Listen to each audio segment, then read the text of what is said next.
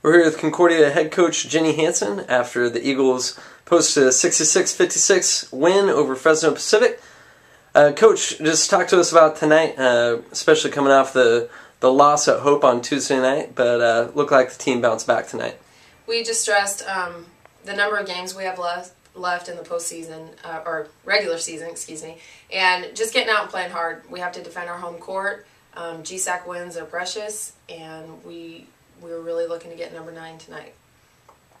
Looking down the box score, 17 points from Tyler Howard, and Priscilla Henry, 8 points in 20 minutes off the bench. How big were those two players tonight?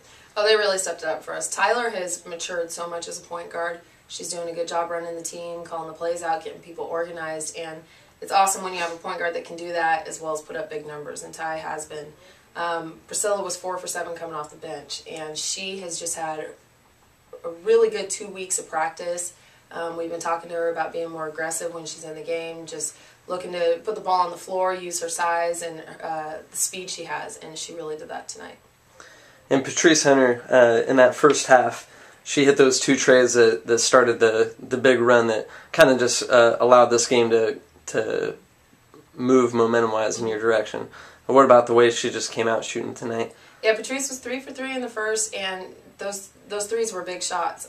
We're going to see a lot of zone until we can consistently knock down our 3 ball, and Patrice was able to, knock those 2 shots down, and they went back to a man shortly. I mean, they eventually went back to the zone, but we were able to pull them out of it for a little while. And when you have seniors and players just knocking down big shots like that, Tide's going to go your way. Looking ahead to Point Loma, you just played them, just had a 1-point win, needed a couple big plays late to hold that one off. What are you guys looking to do differently against them this time? Yeah, we came out really flat in the first half when we went down there. So we have to make sure we play a full 40 minutes, especially against a team who, that game, that was the buzzer beater for the foul. I told the girls tonight, it wasn't a long time ago either. Because of the reschedule, it's still a fresh wound for them, and so they're going to come in gunning for us, and we have to be prepared. We have to get out and get up and be effective quickly. All right, Coach, thanks for your time, and congrats on the win. Thank you.